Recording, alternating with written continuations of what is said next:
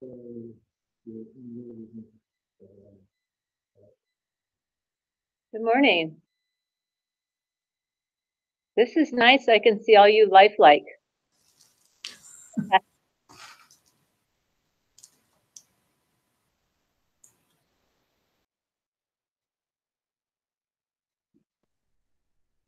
We're going to start with some prayers.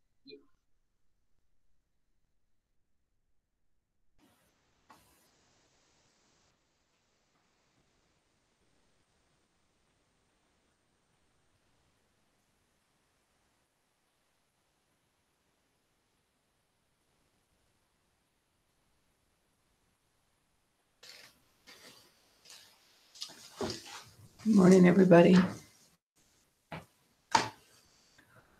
Om Organ Ugi Noob Shang Sham Pema Ge Sardam Pola Yashin Shoki Noob Drune Pema Shune Sudrak Kordu Kandro Mangpokor Ke Kishe Sudrak Duki Jinji Lobsher Shek Susol Guru Pema Siddhi Hong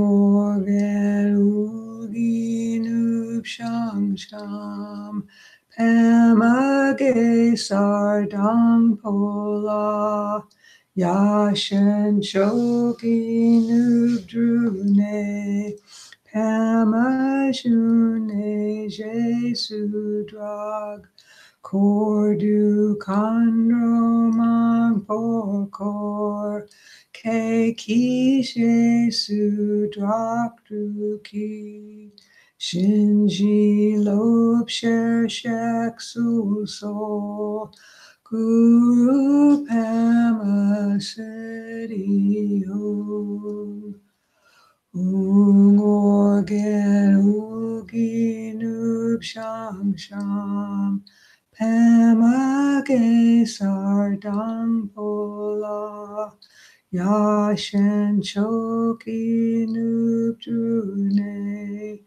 Pema Shune Sudrak Kordu Kandro Mangpokor Ke Kishe Sudrak Duki Shinji Lobsher Shek Susol Guru Pema Siddhi Hong.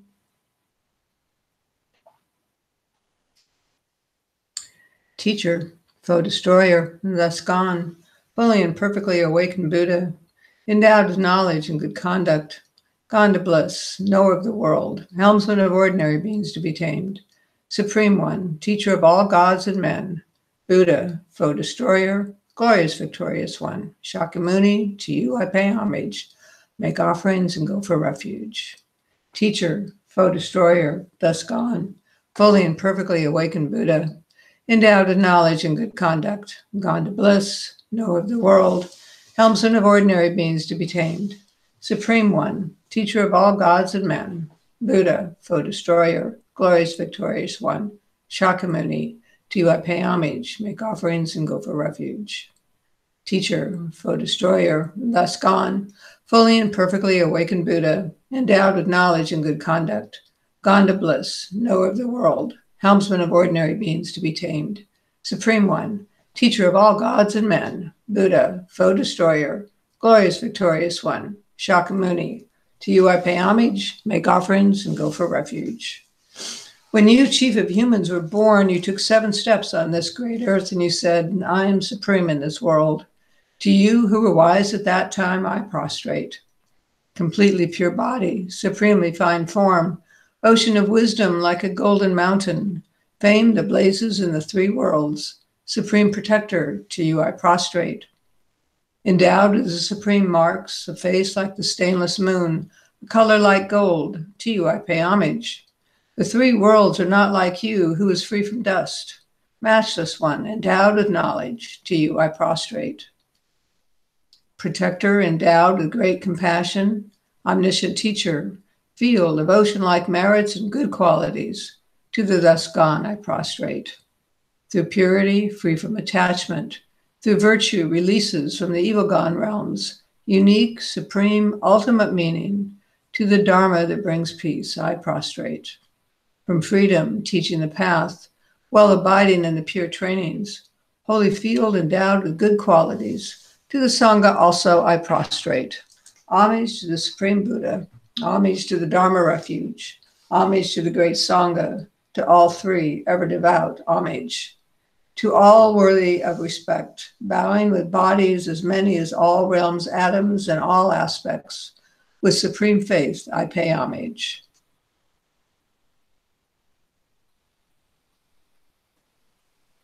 Do not commit any non-virtuous action. Accumulate virtue and goodness. Subdue your own mind. This is the teaching of the Buddha. Like a star, a mirage, a lamp, illusions, drops of dew, bubbles, dreams, lightning, and clouds. Look at all conditioned phenomena as such. Due to this merit, having attained the state of the all-seeing, and thereby subduing the enemy of faults, may I liberate migrators in the ocean of existence, stirred by the waves of aging, sickness, and death. I take refuge in the Guru. I take refuge in the Buddha. I take refuge in the Dharma. I take refuge in the Sangha. I take refuge in the Guru. I take refuge in the Buddha. I take refuge in the Dharma. I take refuge in the Sangha.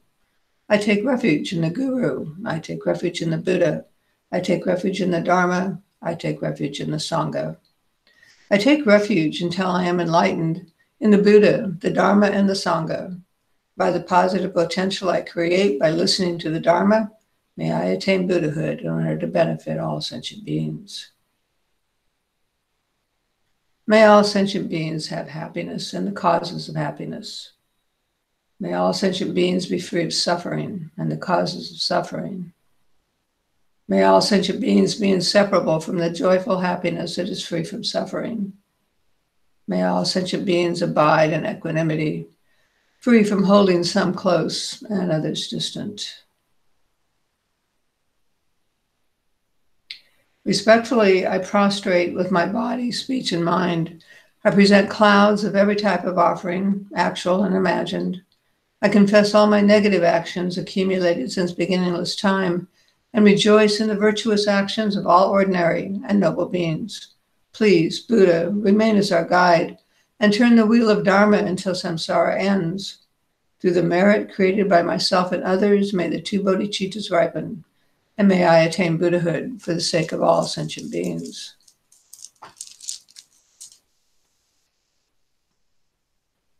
This offering I make of a precious jeweled mandala, together with other pure offerings and wealth, and the virtues we have collected throughout the 3 times with our body, speech, and mind. O my masters, my yidams, and the 3 precious jewels, I offer all to you with unwavering faith. Accepting these out of your boundless compassion, please send forth waves of your blessings. Idam Guru Ratna Mandalakam Nartiyami.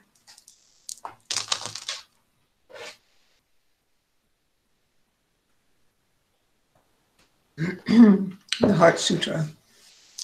I prostrate to the Arya Triple Gem. Thus did I hear at one time. The Bhagavan was dwelling on massive Vulture's Mountain on Rajagriha, together with a great community of monks and a great community of bodhisattvas. At that time, the Bhagavan is absorbed in the concentration on the categories of phenomena called profound perception. Also at that time, the Bodhisattva Mahasattva Arya Avalokiteshvara looked upon the very practice of the profound perfection of wisdom and beheld those 5 aggregates also as empty of inherent nature. Then, through the power of Buddha, the Venerable Shariputra said this to the Bodhisattva Mahasattva Arya Avalokiteshvara: how should any son of the lineage train who wishes to practice the activity of the profound perfection of wisdom? He said that, and the Bodhisattva Mahasattva Arya Avalokiteshvara said this to the Venerable Shariputra. Shariputra, any son of the lineage or daughter of the lineage who wishes to practice the activity of the profound perfection of wisdom should look upon it like this, correctly and repeatedly, beholding those 5 aggregates also as empty of inherent nature. Form is empty. Emptiness is form. Emptiness is not other than form. Form is also not other than emptiness. In the same way, feeling, discrimination, compositional factors, and consciousness are empty. Shariputra, likewise, all phenomena are emptiness, without characteristic, unproduced, unceased, stainless, not without stain, not deficient, not fulfilled. Shariputra, therefore, in emptiness there is no form, no feeling, no discrimination, no compositional factors, no consciousness, no eye, no ear, no nose, no tongue, no body, no mind, no visual form, no sound, no odor, no taste, no object of touch, and no phenomena. There is no I element, and so on and up to and including no mind element, and no mental consciousness element. There's no ignorance, no extinction of ignorance, and so on and up to and including no aging and death, and no extinction of aging and death. Similarly, there is no suffering, origination, cessation, and path. There is no exalted wisdom, no attainment, and also no non-attainment. Shariputra, therefore, because there is no attainment, bodhisattvas rely on and dwell in the perfection of wisdom, the mind without obscuration and without fear. Having completely passed beyond error, they reach the end point of nirvana. All the Buddhas who dwell in the 3 times also manifestly, completely awaken to unsurpassable, perfect, complete enlightenment in reliance on the perfection of wisdom. Therefore, the mantra of the perfection of wisdom, the mantra of great knowledge, the unsurpassed mantra, the mantra equal to the unequaled, the mantra that thoroughly pacifies all suffering, should be known as the truth, since it is not false. The mantra of the perfection of wisdom is declared. Tayata, gate gate, parasamgate, bodhisoha.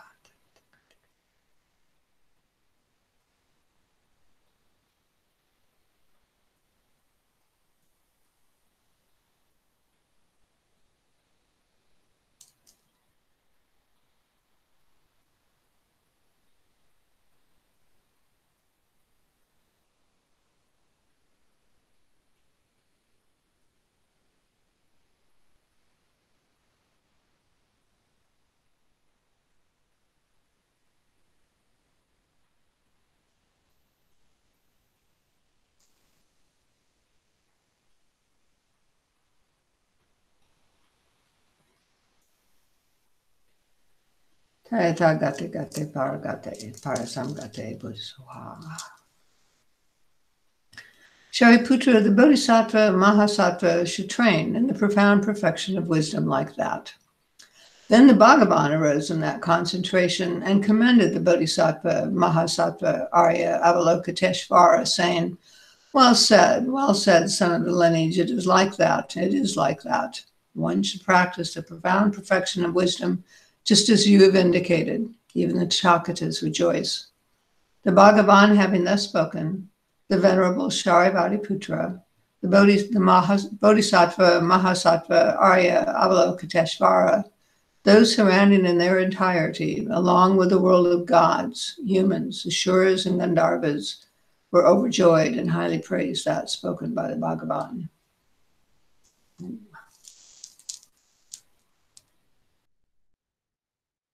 Thank you, Susan. I'm going to do a talk today on visualization and vision in the Buddhist path and in general. But before I start talking a lot, let's just do a little exercise. Because we just did the Heart Sutra, no eye, no ear, no nose, and we go through that relatively quickly. So let's just contemplate for a moment, no nose. So looks like you're mostly all in a meditative posture, but take a meditative posture if you can. And if you're not driving, lower your gaze slightly and just take a breath or two to get present. And consider for a moment your nose. We all have one. or we don't, no nose. The nose, it has a bone structure, it comes to a point. Then the bones go back into the forehead. Where exactly does the nose end and the forehead begin?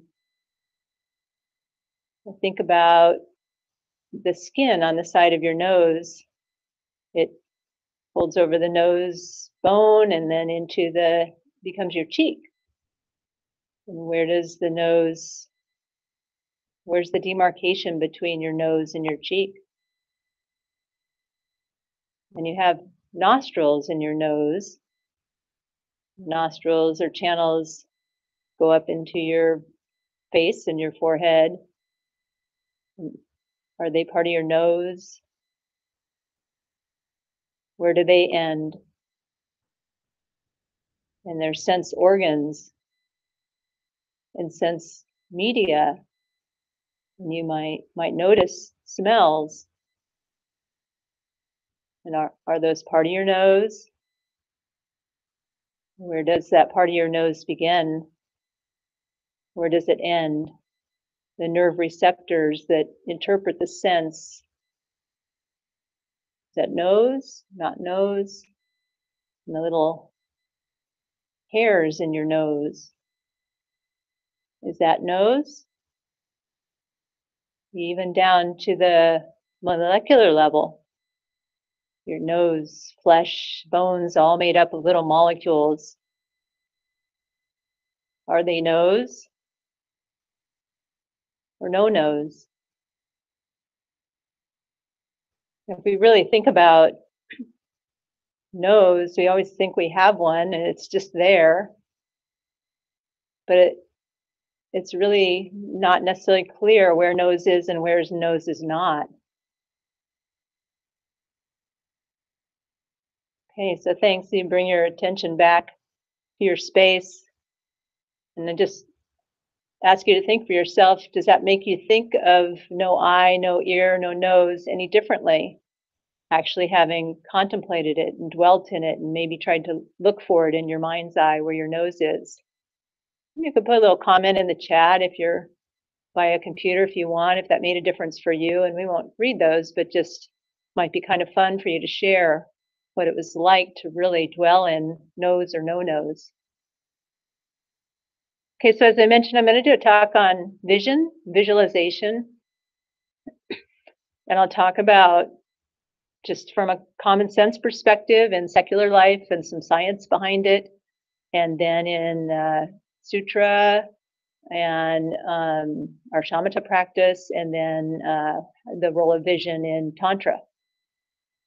And my name's Ellen Wolfe. I think from what I can tell, I know you all, so I don't have to introduce myself particularly, but I'm a student here at Roar Dharma Center, a student of Lama Jinpa. And I'll tell you the motivation for my talk is I've always been interested in vision. I've been kind of a goal-oriented person, so if I envision something that I want, then it really compels me to work towards it.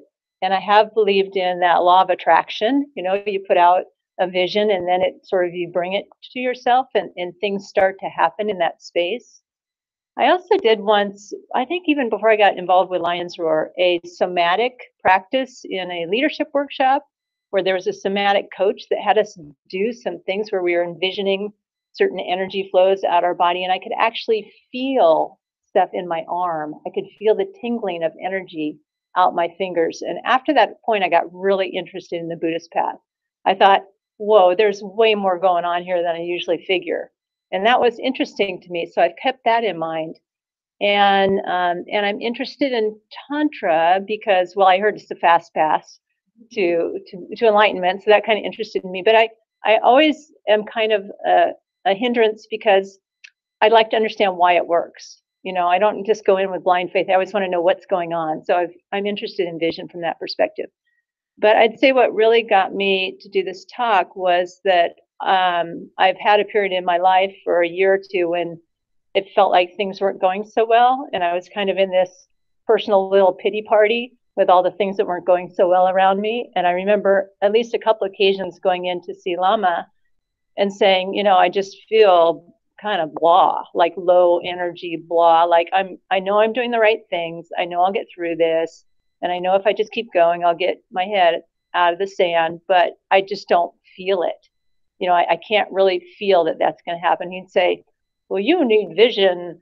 And I'd say, okay, great, that's great, okay, yeah, go me. And then of course when it came time, Connor said, you ready to do a talk? And I said, no, not now. But I asked Lama what I should talk about, and what do you think he suggested that I talk about? Well, vision and visualization. So here I am. But it's really turned out to be a very exciting topic for me to explore and think about. In terms of sources, I watched Lama last week come in with this big stack of books. So I brought some Lama Yeshe, Introduction to Tantra. I don't know if you can see these, but I gave my list to Connor, so hopefully we'll post them someplace. The Union of Bliss and Emptiness by the Dalai Lama. I have a very fun book that I'm going to do another little sort of meditation that's inspired out of this book, Circling the Sacred Mountain by Robert Thurman and Tad Wise. If you haven't read it, it's a kind of a nice read. It's not so heavy like some of our Buddha Dharma study program books. And there are a few others too that I don't have books for because I have them on Kindle, but I'll try to mention them as we go through. So first off, what do we mean by vision? I think it's good to sort of sort that out, because something Lama says sometimes, we live in an imaginal world. It's all about imagination. So vision is about imagination and sort of navigating the imagination we go through in life that we don't even realize we're doing, and then more intentional imagination.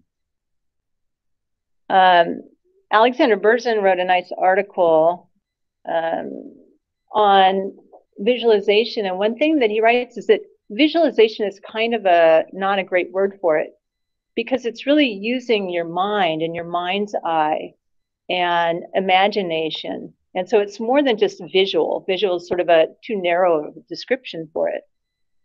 So not only sights, we're working with smells and sounds and physical sensations and emotions. And we do that obviously with our minds. And one of the things it does is it lets us use both sides of our brain.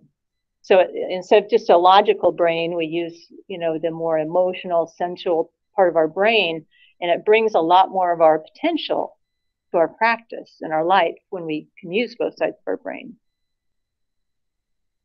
So just, from a pragmatic perspective, secular even, not even really on the Buddhist path, I guess you can ask, why do we need visualization? Why do we need it at all? And there's a psychologist in LA that I've read articles from that I really like. Her name's Regina Pally. And she wrote an article called The Predictive Brain. And basically the thesis of it is that what we believe is based on our past. So we act in a way that's consistent with our past, which means that if we don't do anything different, then we just keep reenacting our past. And essentially, she writes, we learn from the past what to predict for the future, and then we live the future that we expect. So we keep sort of making the same behavior patterns or mistakes, so to speak, over and over again if we don't do something different.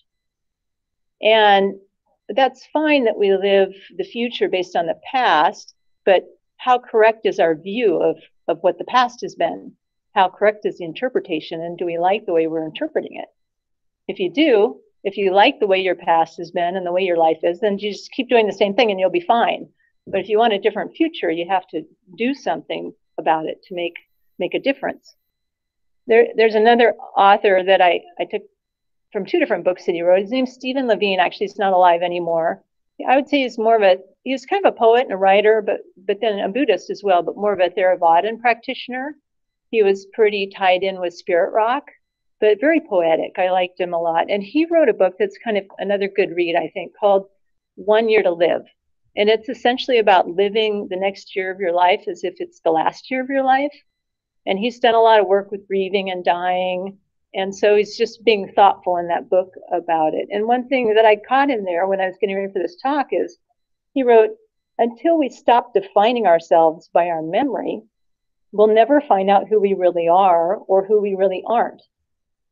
We are awareness itself, not limited to the tiny memories and thought which arise in that vastness.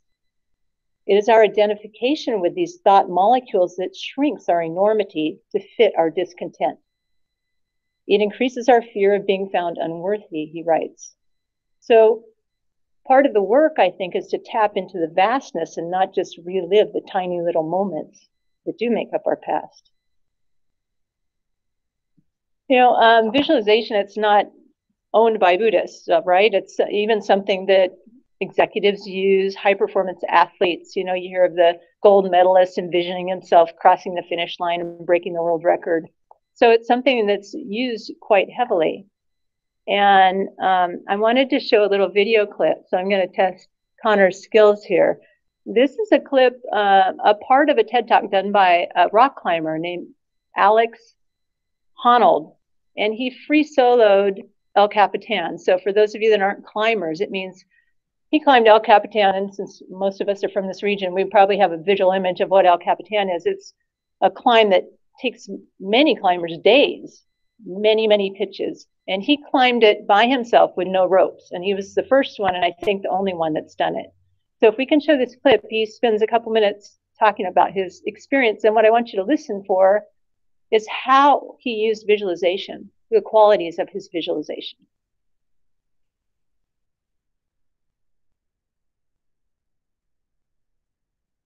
I'd like to show you guys 30 seconds of the best day of my life. This is El Capitan in California's Yosemite National Park. I was climbing by myself without a rope, a style of climbing known as free soloing. This is the culmination of a nearly decade-long dream, and in the video I'm over 2,500 feet off the ground. Seems scary? Yeah, it is. Today I'd like to talk about how I was able to feel so comfortable and how I overcame my fear. So I started climbing in a gym when I was around 10 years old, which means that my life has been centered on climbing for more than 20 years. After nearly a decade of climbing mostly indoors, I made the transition to the outdoors and gradually started free soloing. El Cap was always in the back of my mind as the obvious crown jewel of solos. It's the most striking wall in the world. Each year, I'd think, this is the year that I'm going to solo El Cap. And then I would drive into Yosemite, look up at the wall, and think, no frickin' way. The thing that makes El Cap so intimidating is the sheer scale of the wall. 3,000 feet of climbing represents thousands of distinct hand and foot movements, which is a lot to remember. Many of the moves I knew through sheer repetition. I'd climbed El Cap maybe 50 times over the previous decade with a rope. Once I found sequences that felt secure and repeatable, I had to memorize them. I had to make sure that they were so deeply ingrained within me that there was no possibility of error. Staying calm and performing at your best when you know that any mistake could mean death requires a certain kind of mindset. That's not supposed to be funny, but it is. I worked to cultivate that mindset through visualization, which basically just means imagining the entire experience of soloing the wall. Partially that was to help me remember all the holds, but mostly visualization was about feeling the texture of each hold in my hand and imagining the sensation of my leg reaching out and placing my foot just so. I'd imagine it all like a choreographed dance thousands of feet up. The most difficult part of the whole route was called the boulder problem. It was about 2,000 feet off the ground and consisted of the hardest physical moves on the whole route. An edge, smaller than the width of a pencil, but facing downward, that I had to press up into with my thumb. The crux culminated in a karate kick with my left foot over to the inside of an adjacent corner. As I practiced the moves, my visualization turned to the emotional component of a potential solo. Basically, what if I got up there and it was too scary? Doubt is the precursor to fear, and I knew that I couldn't experience my perfect moment if I was afraid. I had to visualize and rehearse enough to remove all doubt. On June 3rd, 2017, I woke up early, ate my usual breakfast of muesli and fruit, and made it to the base of the wall before sunrise. I knew exactly what to do and how to do it. I had no doubts, I just climbed right through. I rested for a moment below the boulder problem, and then climbed it just as I had practiced so many times with the rope on. My foot shot across to the wall on the left without hesitation, and I knew that I'd done it. With 600 feet to go, I felt like the mountain was offering me a victory lap. I climbed with a smooth precision and enjoyed the sounds of the birds swooping around the cliff. It all felt like a celebration. And then I reached the summit after 3 hours and 56 minutes of glorious climbing. It was the climb that I wanted, and it felt like mastery.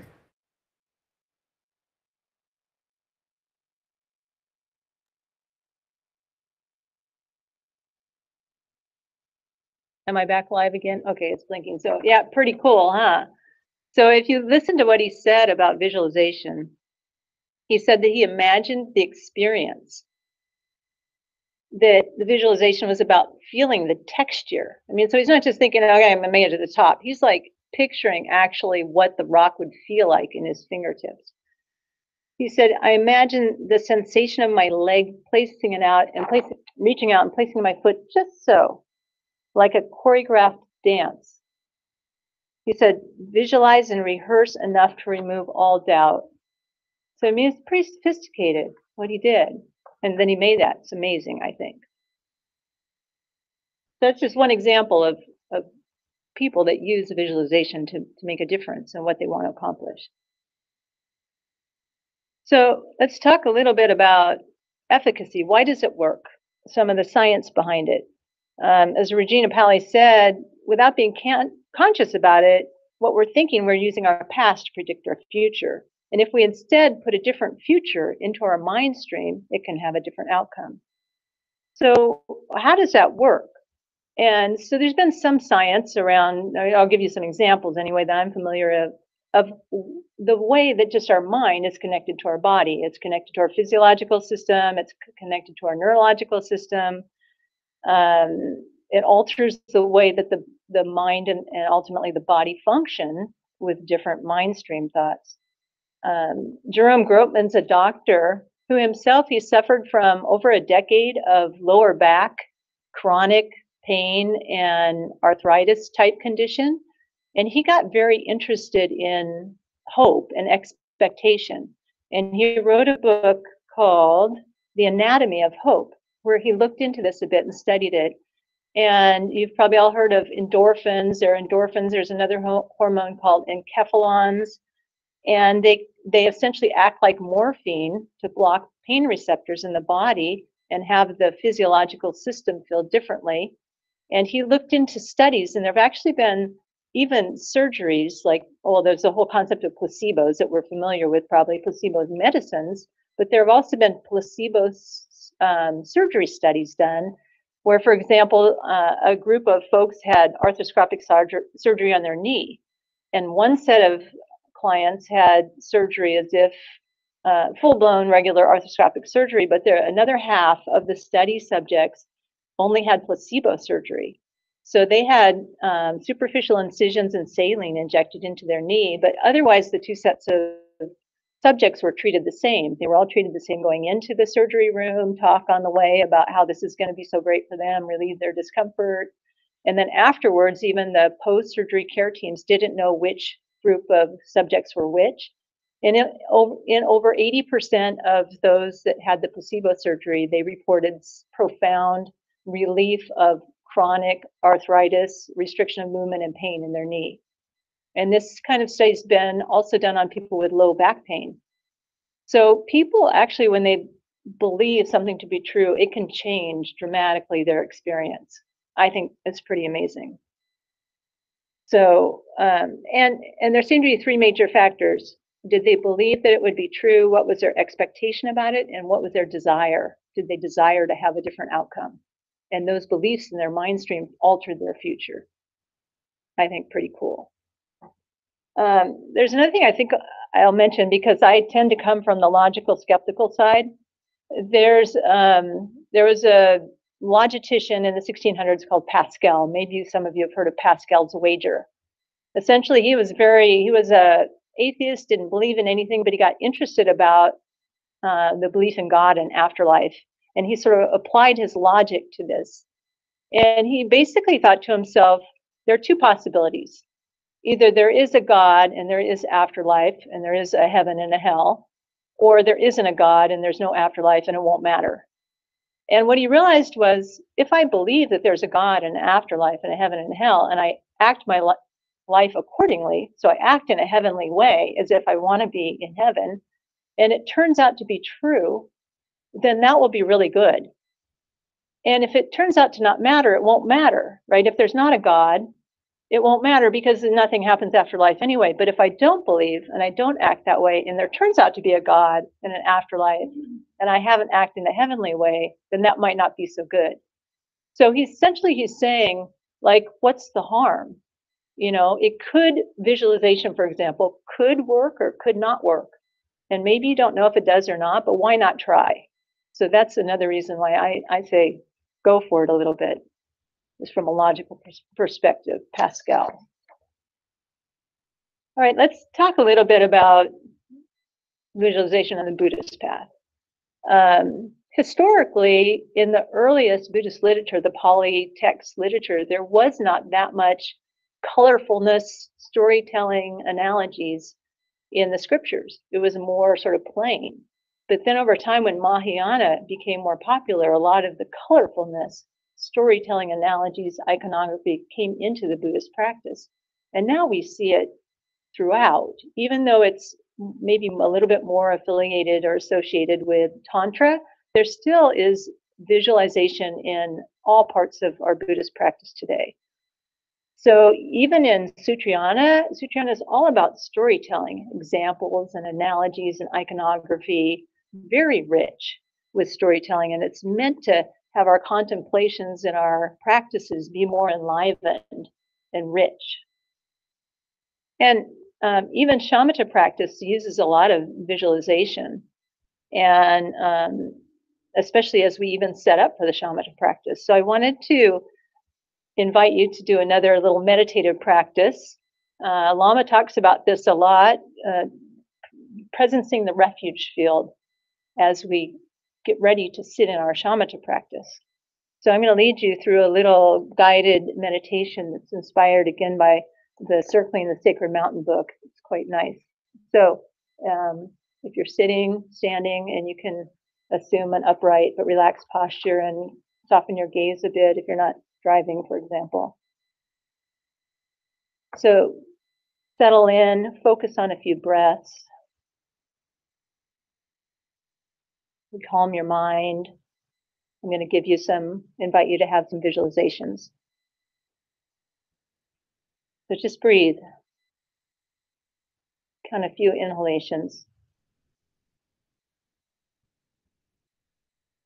Once you're calm, begin to visualize. Imagine a field of vision above your forehead, which you see with your mind's eye, your third eye rather than with your normal eyes. Kind of space and light, a boundless sky.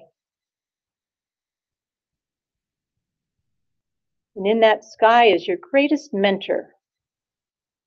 It could be Lama, could be the Buddha, could be some great teacher you had in school, could be a parent or grandparent.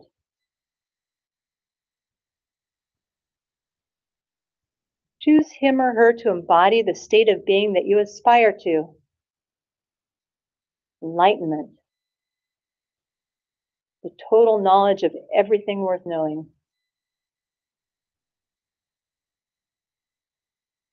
Visualize that person present before and above you as a body made of light. Now the being looks at you and you see the face. Hard to visualize whoever it is at first. Might just be a flash because your mind is unsteady. You see that being up there right above you. I'll just use Buddha because that works for me. You see him right here, right now, not dead 1,000 years ago. He's happy that you're going to meditate now. He's looking down at you, smiling because you're concentrating on your opening your mind. And from his smile, light rays flow down. Like streams of medicine, they flow into you and make you feel more like light. You begin to feel blissful and buoyant, as though a spotlight is shining on you, lifting you up in this spiritual limelight that makes you glow with bliss.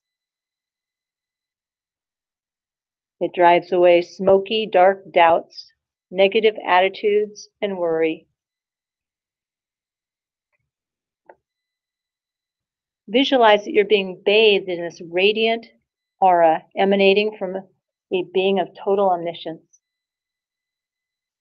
Takes a lot of imagining. Don't forget to breathe.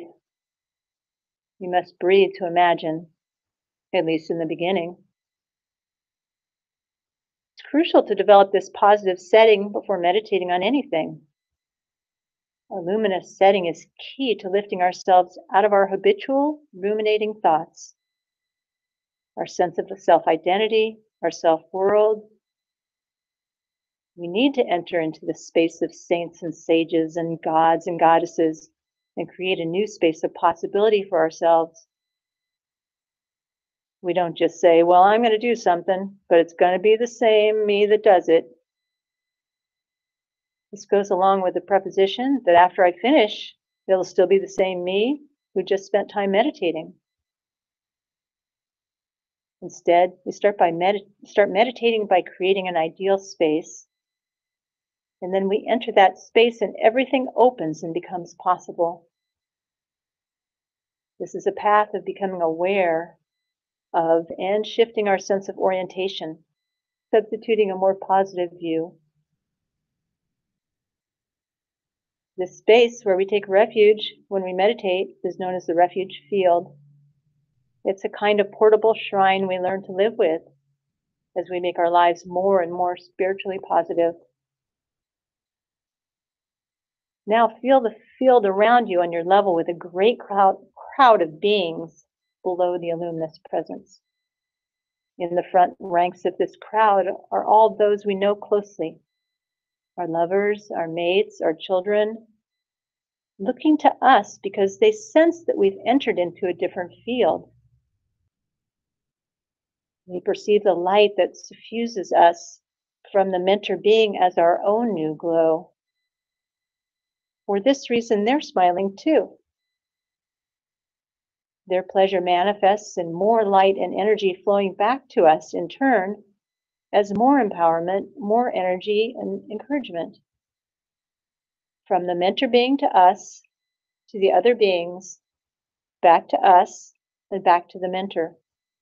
A figure 8 circuit flows. We sit at the central point of the figure 8. We're not just developing in isolation. We're beginning a conscious evolution in relationship with all those around us.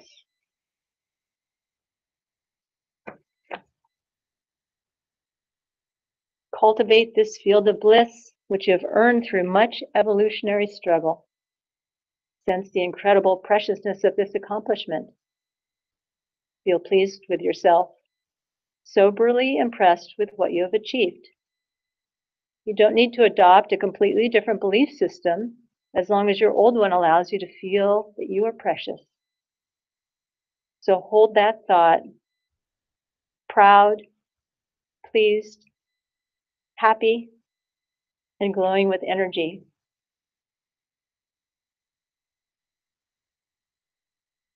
Okay, thank you. Bring your attention back to your space. It'd be nice, wouldn't it? Start every meditation like that. It's not a lot. It doesn't take a lot. It just takes a moment or two. But it really brings the richness to visualize all that energy and field around us. So Lama weaves a lot of visualization into his teachings. He says it's a matter of seeing the whole process, a matter of being in the middle, yet seeing the whole thing. I think by that he means a matter of finding the Buddha qualities, but yet navigating normal life, going home, paying the bills, feeding the dog, so forth. He says it means an open-heartedness, meaning manifesting all the Buddha nature. And as Lama suggests, it's like taking on an imaginative reality. And even in shamatha practice, when we close, we dedicate the practice to all beings. You know, we send out the light, the energy. So you can see our shamatha practice, our Sutrayana teachings filled with visualization. So I wanted to talk a bit more about Mahayana and into Tantra, but maybe we could stop and see if anybody has any questions or wants to offer anything in discussion before I go on.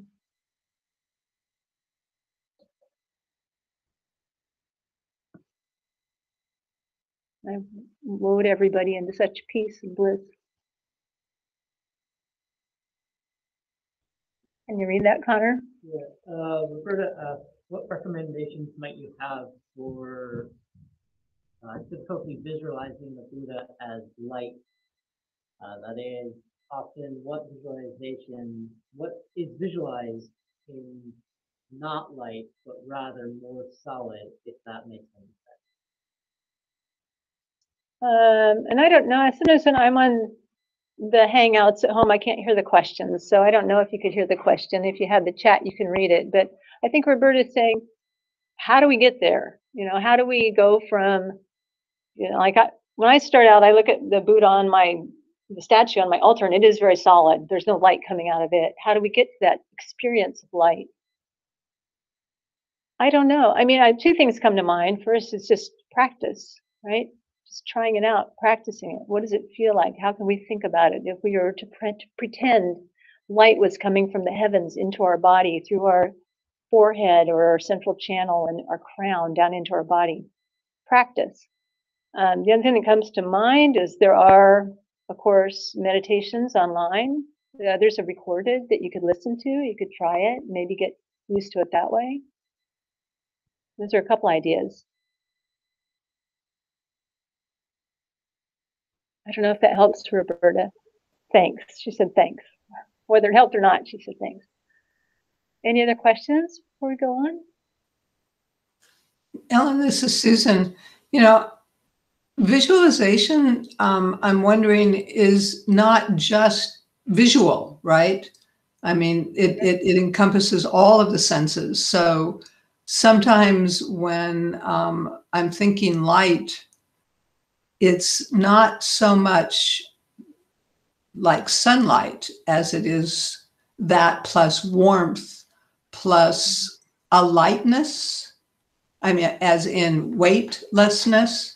So it's not just like visual, you know, the word itself seems to be a little bit limiting. Exactly. And that's what Alex Berzin was saying, was it's not just eyes, it's experience. You know, sometimes you can try to feel the tingliness of the light coming into your body, or the openness of the cells, or the space in your own body as the light comes through. So I agree. Good point, Susan.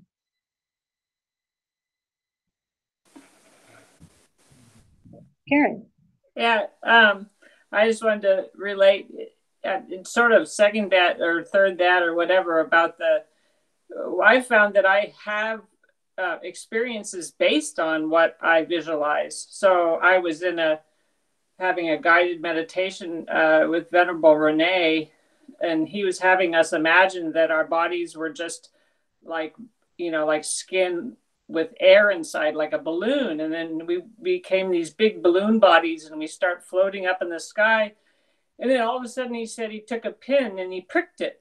And I jumped about a foot off the floor when that happened. So it showed that I was so into that visualization, you know, of myself. You know, of course, it's not with my eyeballs, but, you know, mind's eye visualization of myself in that. And that it was very powerful energy, so that when he pricked it, you know, then I released a whole bunch of energy. So it's really a very extremely powerful. And if you listen to some of these teachers, they do have there's lots and lots of things to visualize, and visualizing the merit field, like you said, I think is really important before practice. And it really makes a difference on how I feel. That's great. Thanks, Karen. No other hands? Okay, let's keep going then. So in Mahayana and Tantra, just a little bit of comparison of visualization, how it's used in the Buddhist path is different in the different stages of the path. So in Sutrayana, the goal is really cleansing our mind and getting rid of faults and limitations, and trying to bring in more wisdom and compassion. And in mandala work, the point is really to have a larger vision and to start losing our solid sense of I-ness, me. And that it enables more easily connection with a guru or a deity. And then Tantra is kind of considered, like I said, the fast pass to enlightenment, because in Tantra we start to say and act and really manifest the qualities of a Buddha. Has a much more profound impact on one's physiology and mental state. So what is it that we're visualizing in Tantra? And I know a lot of you do have tantric practices already, and some of you might not, but what is it that we're visualizing? Usually we're visualizing a certain image or deity or yidam, and whoever that is, we try to visualize the most highest enlightened version of it that we can render. And usually the deity is like sparkling clean, but has real fancy costume, adornments and jewels, and might be holding special things in their hands, scepters and so forth. But the idea is to envision them as if they existed in real life, not like they're some two-dimensional thing on a thangka, but that they're really there, and start experiencing their qualities, their unborn originated qualities. And it takes us beyond those limitations. And I talked in the beginning about how if we just live our life forward like we've experienced it in the past, we have all the limitations and already pre-programmed belief structure about who we are. And assuming the qualities of the deities breaks us free of those limitations. But it also requires some relaxing of the holding of our impression of who we are. And when we use this imagination, we also allows us to harness a lot more energies. So energies that are inside of us and outside of us, and maybe more subtle than we're used to paying attention to. So visualizing the deity brings to surface these divine qualities. It's really what we're after. And they're not divine qualities that are of somebody else. They're really divine qualities that exist in us. And we just don't notice them because we stay in this shroud of our habitual patterns and limitations. So the goal is not to become something different than what we already are. The goal is to connect with those divine qualities in ourselves. We have to remember, as Lama says, we're already living in an imaginal world. Some people think Tantra, that's weird.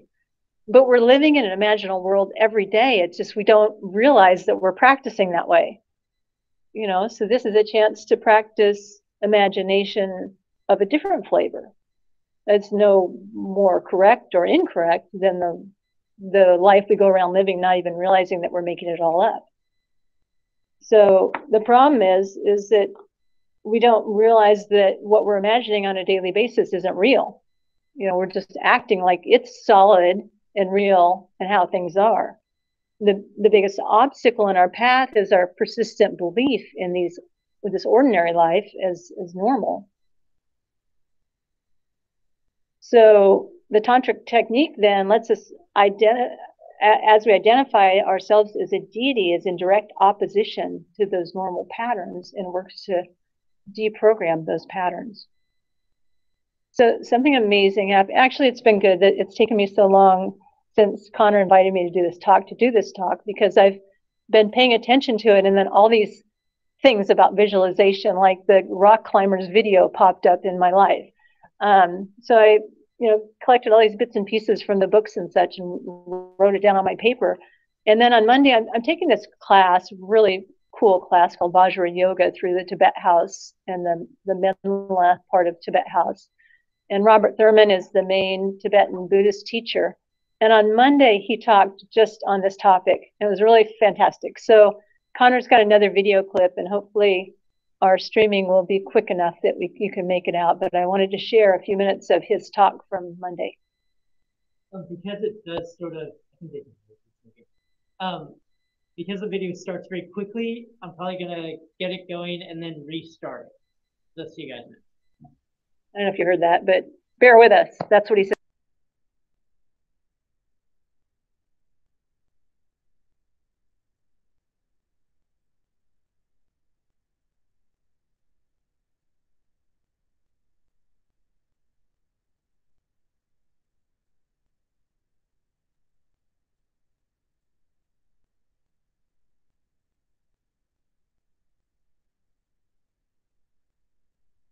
to the devil, and then the devil goes home. So you have to do that. So Tantra then becomes a place of accelerating the physical evolution, the whole line of development of the Buddha's body, a body that can be open to all beings, that can explode into a million life forms and open to all beings and serve every being in any form you like. That kind of a body, to develop that, the Tantra becomes a way of accelerating it. So the same emptiness thing that you're doing in Mahayana, because Vajrayana is Mahayana, but what is the Vajrayana adds is accelerating the compassion development. That's the whole point. And that's the reason to change your body. You know, you shift, like right now, if you're a good, healthy person, you have a sense of your body, of having 2 kidneys, I hope, 2 lungs. In Tibetan medicine, they call the mother lung and the son lung, a heart, beating heart, a liver, gallbladder, etc. You know, you have all that equipment. You have a feeling of that. Then you have sinews, a nervous system, muscles. You have autonomic nervous system, parasympathetic, sympathetic. You know, you have an image of all of that, especially if you have a little medical training, or you learn that in Hatha Yoga. So you have an image of yourself. When you do Tantra, you dissolve that image, and you get an image of yourself as made of light, with a hologram, like you're a hologram. You don't bother with organs and things. You just bother with the nervous system, the subtle body, with the chakras, with the like, which is roughly like the vagus complex, but it's not the vagus. It's not just the vagus. It's something create. You shape that yourself. So you have to have tremendous visualizational ability. How do you get the visualizational ability? You get it from emptiness. The more you plunge into emptiness, the more you come back into the dreamlike aftermath of emptiness, the more you realize that when you're awake, you're dreaming. And you are shaping the world around you all the time. And then, therefore, you become more in charge of your own imagination. You are not just automatically seeing something the way you're supposed to see it. You're like Emily Dickinson. You see dewdrop on a flower bud, and you see the lanterns on the streets of heaven, where the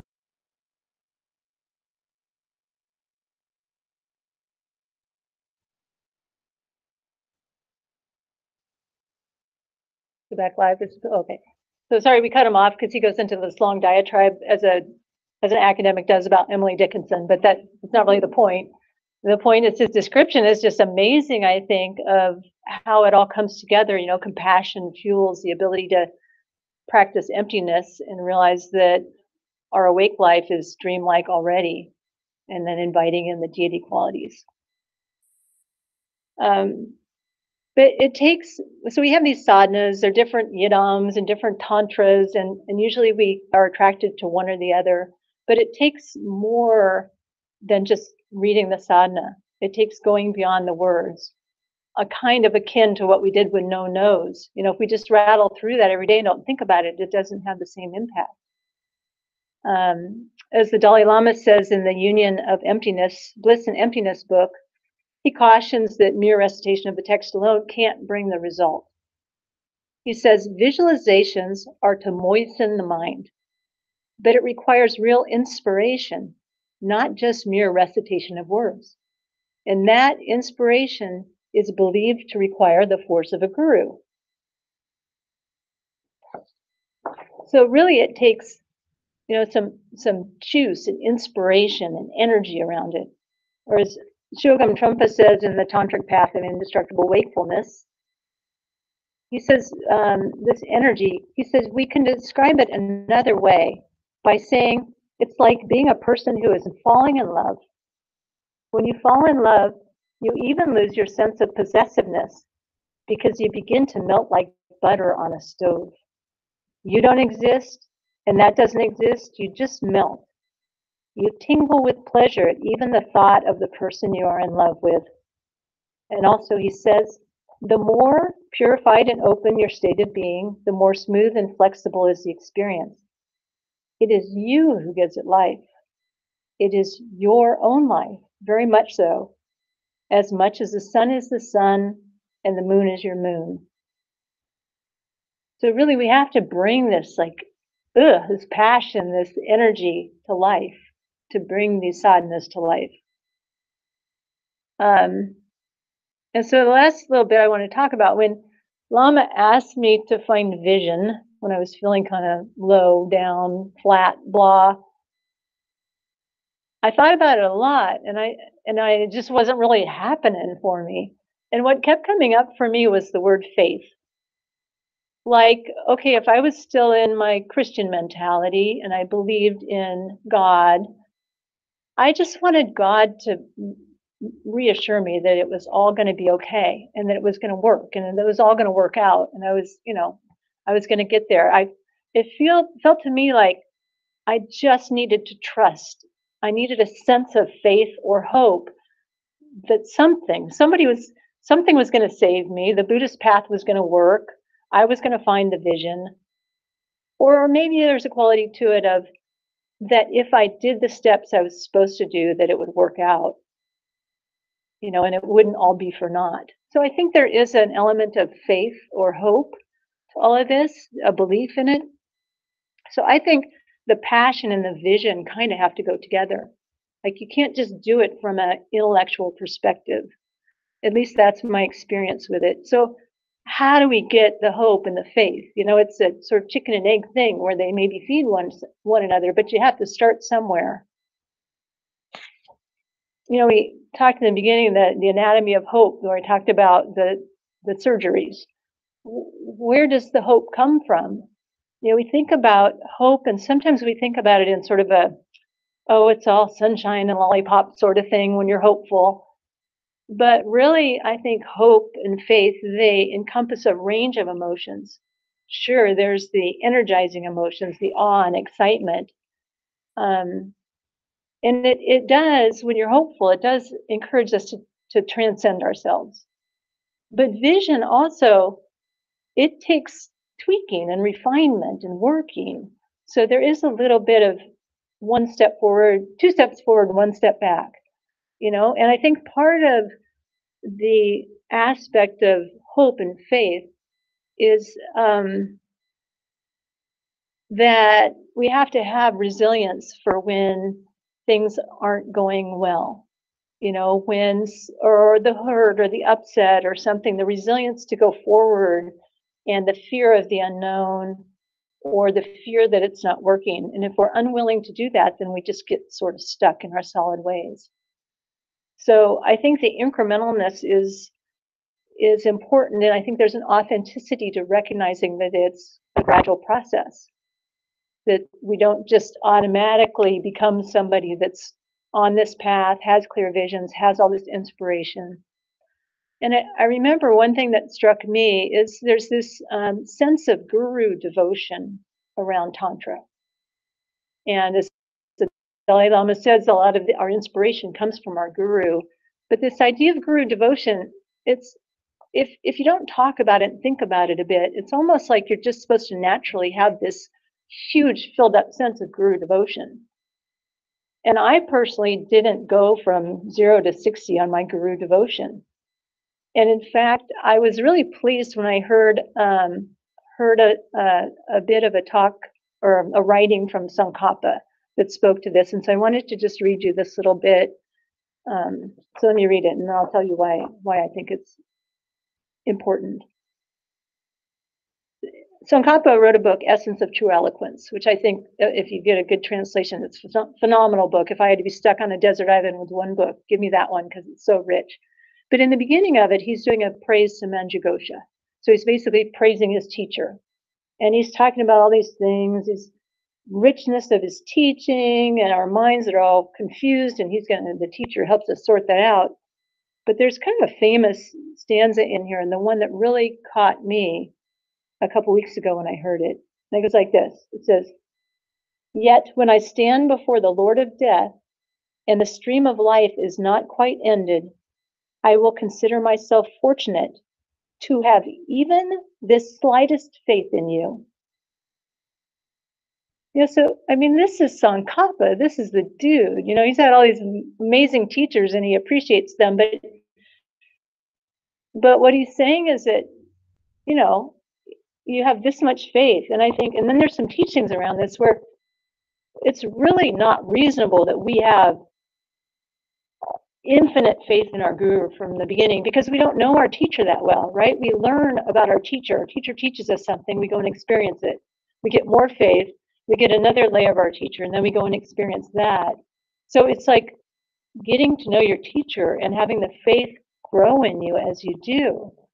You know, and that people don't usually describe it that way, at least they didn't to me. And the whole point is that it's a gradual process, and it's okay if we take a gradual approach to it, and our progress is gradual. And I think we have to be authentic with that, and the more we're authentic with that, the more we can open up to the practices.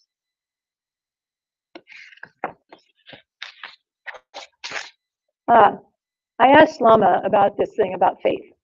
Well, you know, Lama, I mean, I think I need faith. What's up here? And what's the relationship between faith and the vision? He said, faith gives us the energy.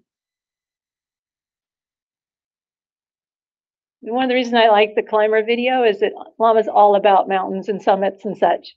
He said, you keep putting one foot in front of the other without stepping in a crevasse. And I think that's the faith. You just keep going. You know, you try to miss the crevasse, but you just keep going. He said, another analogy, vision is like seeing the path and the summit arising. But faith gives us the energy. It gives us the juice and intelligence. The juice, the energy, and the intelligence need to come together, he said. That we're naturally born with trusting energy, but with any seed, it needs to be watered. So you need both the faith and the vision to come together. So I think in reality, it's about each of us finding our own vision and our own sources of faith, and then putting them together. So I thought it was kind of important to talk a little bit about the faith part of it.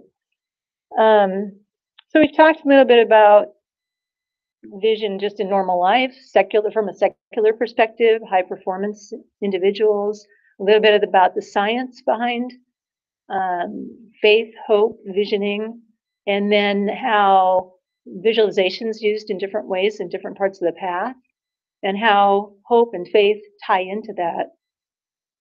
And I have one other little bit I wanted to read in closing, but I think it'd be a good time to just stop and have some discussion, or see what confusion I arose for you, or what questions you might have. Elizabeth. This is a great talk. I'm really enjoying it. It's just super. Thank you so much. Mm-hmm. One thing I wanted to point out is sometimes the visual happens to you. It happens so you wake up. I had an experience where I had the worst job ever, and I've had terrible jobs, but this was the worst job ever. And I was a genius at one point, and then I was the worst person in the world the next week, and it was a weird situation. And I was aware that there was something in my person, you know how you have a circle around you that if somebody steps into it, it makes you uncomfortable. I was aware that I had something there, and I was in this sort of crisis. So I looked down at it. It was sitting next to me.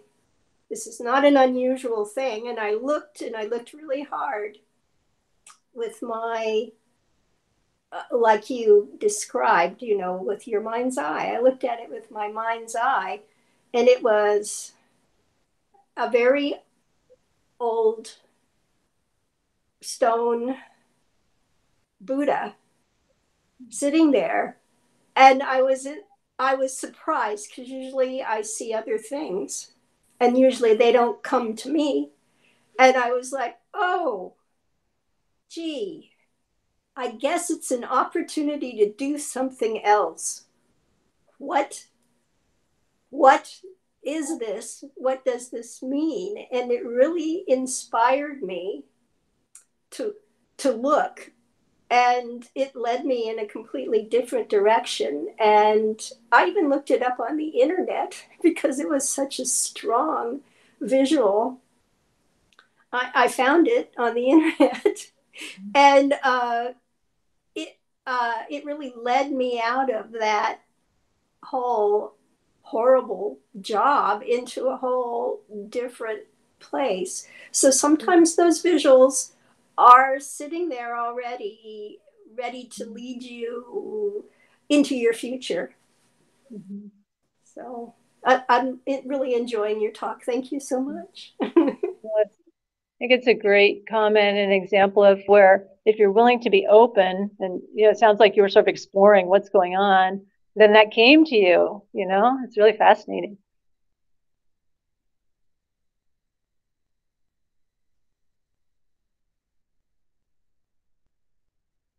Anybody else? Karen. I was going to see if somebody else was going to say something first, but I want to thank you for your talk, because I think when I'm thinking about myself, having been through the last several years, kind of a lot of chronic pain, chronic illness, that I've not thought about what is my visualization for the future, because I'm like living one day at a time, and my whole thing is always keep going, keep going, keep going. That's what I tell myself every day. Keep going, keep going, keep going. And that does work. But I am not using a visualization of the future to help me, envision. I am not even thinking or indulging in the thought of what I might want it to be, because I'm so busy stuck there going, keep going, Karen, keep going, so it's really inspiring to hear you say, how to, it's like gives me permission to indulge in some sort of visualization of the future that's positive, and then maybe that I'll be able to live toward that. And so that's really nice. I really appreciate your talk, because you reminded me of that. That's a piece that I've completely kind of left out. So thank you. You're welcome. And I can totally relate. I remember there must have been a couple of darshans. I went into Lama's office and I said, I feel like I'm treading water. It's better than the alternative. When you're in the middle of the lake and you stop treading, it's not so good. But you just feel like you're just like not getting anywhere. And so I can relate, Karen. And I think you're right. There's got to be something that pulls you to the shore, Yeah. Andrew. Hey, Ellen. Hi, Andrew. Thank you for your talk. I always get so much out of them. I'm going to relate largely to your comments on the placebo effect working in the medical setting as I do. And it's interesting because I have a talk in the hopper for someday on chronic pain and the Dharma. And just thinking about some of the people that I work with and how their lack of vision for themselves really does lead to things as extreme as being in a wheelchair when they don't have to be. And so to me, I think I'm really going to take, that the power of the placebo effect is just truly astounding. And if we can visualize our health on some levels, I mean, that tells you the power of visualization, like that we can transform our minds and our bodies. So I appreciate that. I'm going to be stalking you for some more information on that. Mm-hmm. You're welcome. Well, one thing I think is interesting when we think about placebo effect, at least when I do, I always think about those other people. Oh, those other people that got fooled by the placebo. I mean, turn the mirror and like, what am I getting fooled by, or what am I limiting myself by that I could break out of? I'm just as bad as they are. I just don't see it, so it is, I agree, incredibly powerful. Thank you.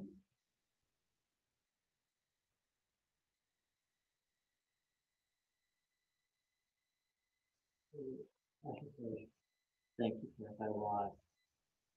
That's fantastic. Okay. Hi, Jack.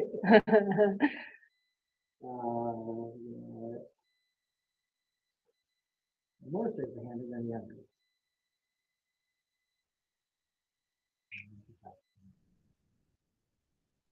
Morris raised his hand and put it down. Yeah. Okay. Well, you can get back on if you want. I just have one other thing I wanted to read from Stephen Levine.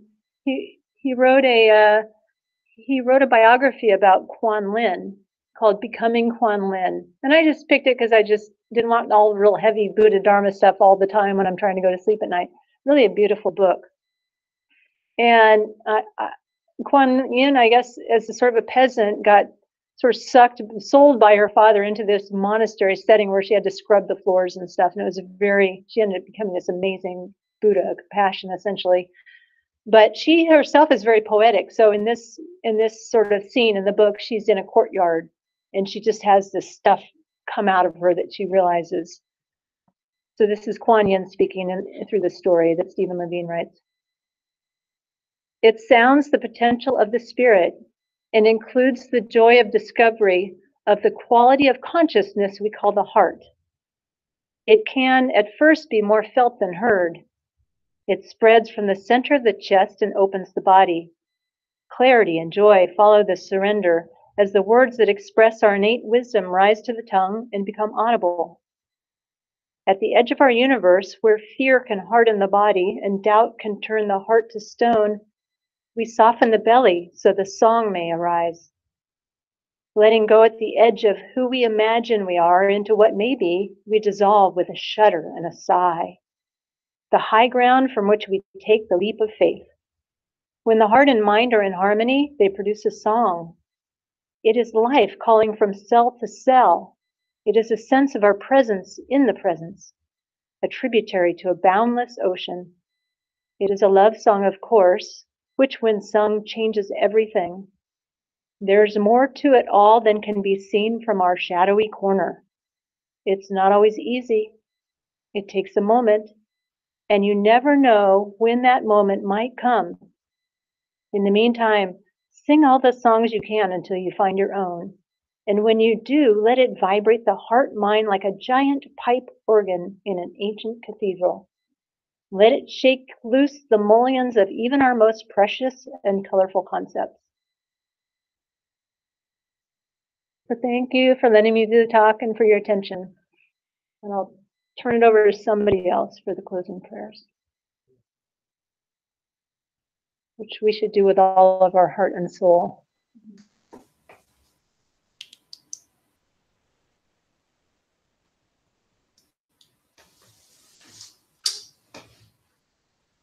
Dedication prayers. Due to the merits of these virtuous actions, may I quickly attain the state of a Guru Buddha and lead all living beings without exception into that enlightened state. May the supreme jewel bodhicitta that is not arisen arise and grow, and may that which has arisen not diminish, but increase more and more. There's a good visualization. In the land encircled by snow mountains, you are the source of all happiness and good. All-powerful Chenrezig Tenzin Gyatso, please remain until samsara ends. May the teachings of the Buddha flourish, and may the upholders of the teachings remain forever. May all migrators achieve happiness, and may they fulfill all their temporary and ultimate goals. Losang, magical display of the deep awareness of all the victorious ones. Merciful giver of a stream of profound and vast instructions to the fortunate migrators, please remain always unperishing, unchanging, unfading. Avalokiteshvara, great treasure of objectless compassion. Manjushri, master of flawless wisdom. Vajrapani, destroyer of the entire host of Maras. Sankapa, crown jewel of the snowy land sages. Losandrapa, I make request at your holy feet.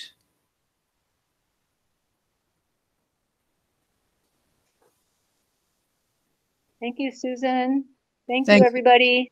Thank you, Ellen. Have a beautiful spring day. Okay. Thank you, Ellen. Thanks, Ellen. Bye-bye. Bye. Thank you. Bye. Bye, Karen. Thank you, Ellen. That was fantastic. Bye, Morris. You're welcome. Thank you, Ellen. You're always so inspirational. Thank you. Oh, my goodness. You're welcome. Thank you, Susan. Bye, Dana.